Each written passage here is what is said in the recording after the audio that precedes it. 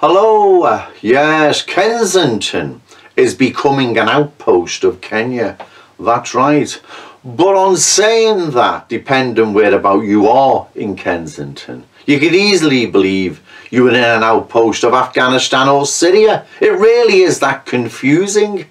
I met a Kensington resident the other day. I mentioned it in a previous video. We had a long talk and walk in and around Kensington, East Prescott Road, Shield Road, Molyneux Road, Holt Road, all around.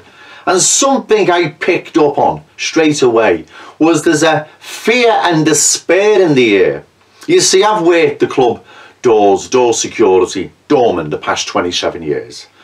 And I've got a good eye for things. I see things because I've had to keep my wits about me to survive. And so I noticed immediately while walking in and around Kensington, there's a fear and despair there, a real fear and despair.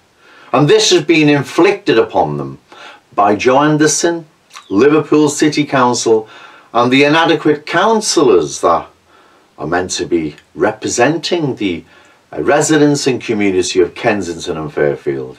They're the ones that have let you down, not Joe Owens. The Liverpool Echo can say all it wants. Joe Anderson can pretend everything's honky-dory in Kensington when we all know it's not. But you have an opportunity, a chance now to punish those that have wrecked your community, because that's what they've done, right? And that's on the 3rd of May in the Liverpool City Council elections. You can punish them there, kick them in the ballots, as they say, the ballot box, that is. You see, Joe Anderson pretending everything's okay is just, it's deceitful really, isn't it? And he knows it is. He knows everything's not okay. He knows everything is not okay.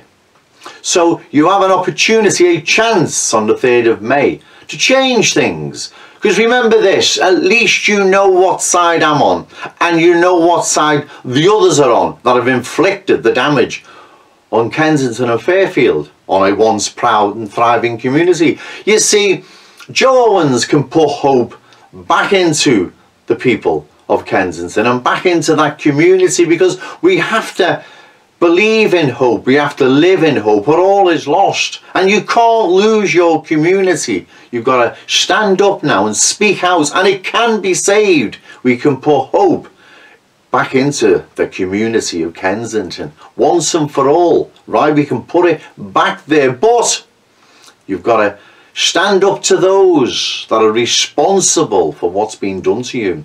Don't let the Liverpool Echo or Joe Anderson tell you how to vote. Don't be voting for nasty Joey Owens and all that nonsense. You've got to mind your own, right, and use it on the 3rd of May.